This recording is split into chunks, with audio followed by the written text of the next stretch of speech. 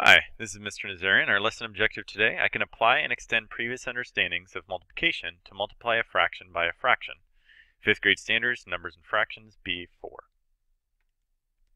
Here we have 1/3 times 1/2. And we have done quite a bit of work on adding and subtracting fractions. This begins our work on multiplying fractions, which is exciting. 1/3 times 1/2, another way that we can think about when we're multiplying fractions, another way of saying them is we can kind of substitute this multiplication symbol with the word of. So, and it won't always work, and we'll work through that as we go, but a lot of times we can think of. So like, for example, this is 1/3 of 1/2, 1/2 of 1/3. So the first how we're going to start working with this is with a visual representation. So I started off with showing you what 1/3 might look like, right? And of course, this is 1/3 because there's 3 equal parts, and one of those parts is shaded. So this is 1 out of the 3, 1/3. So right now we have the 1/3, but now we want to find 1/2 of that 1/3. So a great way to do this visually is you can see that I divided this rectangle into thirds with these vertical lines. And now I'm going to take the other fraction that I'm multiplying, the other factor, and I'm going to divide it with horizontal lines. So I'm going to take this and I'm going to divide it into 2 parts, like a top part and a bottom part there, right? Because I'm dividing into 1/2. So I have dividing into two rows, right? I had 3 columns and I have 2 rows because I'm dividing by 2 here because I'm multiplying 1/2. And so I have 2 rows total, and one of those rows is going to be shaded. So I'm going to let's do blue here. And so I'm going to shade one of these 2 rows.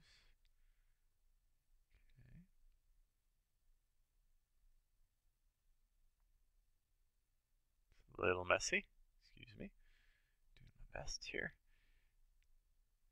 So you can see that 1/2 of the rows that I created for this rectangle are shaded, right?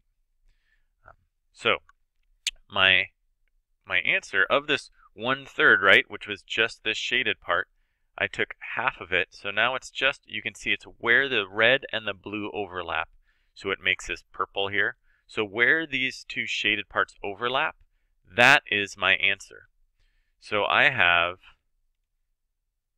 this part here, 1 out of the total amount of areas that I've separated into through my my lines here. So I have 1 that's purple out of 1, 2, 3, 4, 5, 6.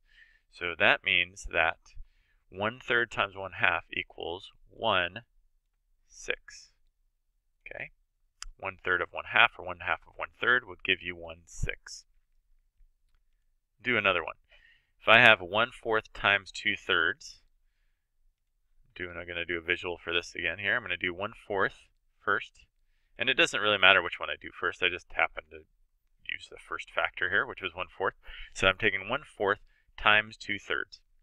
So I first made the 1/4 by taking this rectangle, dividing up into 4 equal parts, and shading. So that gives me the denominator, and then shading one of those parts. That gives me the numerator, which is this 1 here.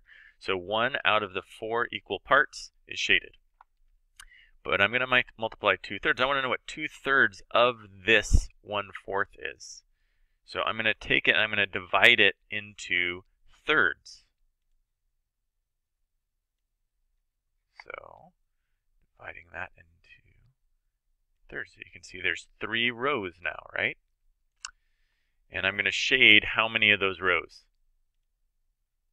Correcto. I'm going to shade 2 of those rows. Because I'm looking at 2/3 of it, not 1/3 of it, 2/3. So, whoops. Okay, so 1, 2 of these rows. Again, this is not perfect,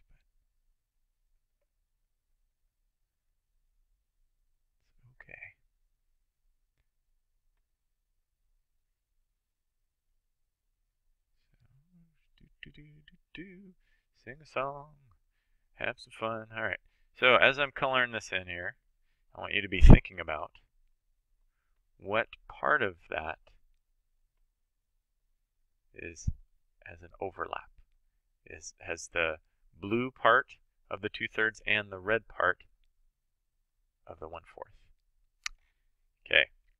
And where these have overlap, right? Because the thing is we're looking at 2/3 of not the whole, right? We don't want all of this blue. We just want the 2/3 of this red part of this 1/4. So it's just this amount. So we have here 2 parts out of 1, 2, 3, 4, 5, 6, 7, 8, 9, 10, 11, 12. So that gives us, what is a fractional number? What would be the name of this as a fraction? 1/4 times 2/3. It would be, it would be 1, 2, right? Out of the 12 means so it'd be 2/12. All right. So here we go. The first one gave us 1/3 of 1/3 times 1/2 gave us 1/6, correct? Let's check to make sure. Whoops. Yep. 1/3 times 1/2 equals 1/6. And the second one was 1/4 times 2/3 gave us 2/12. This is what I want you to do. Look at those problems and tell me what kind of pattern do you see? What do you observe when you see that? 1/3 times 1/2 equals 1/6. And then look at 1/4 times 2/3 equals 2/12. What do you notice? Okay, hopefully you noticed that the answer here of the numerator is the same. Is the answer to these two numerators multiplied together. So 1 times 1 equals 1. True enough, right? And the denominator, the answer here, the product, is the product of these two denominators that I'm multiplying. So 3 times 2 equals 6. If you look at this one, 1 times 2 equals 2. 4 times 3 equals 12. So all we're doing when we're multiplying fractions, as far as an algorithm, what we're doing is we're just multiplying across. That's all that we're doing. I really wanted to see you as a visual. I'm going to expect that you can show me that multiplying fractions with that visual representation. But as far as when we have those numbers and we're crunching those numbers, we just multiply the numerators across and multiply the denominators across. And that will give us our product. So go ahead and solve this then. 1/5 times 3/4. What is the product of 1/5 times 3/4? Well, all we're doing is multiplying the numerator across. 1 times 3 equals 3. Multiplying the denominators across. 5 times 4 equals 20. That's our answer. Okay, we are going to work more on that tomorrow. See you then.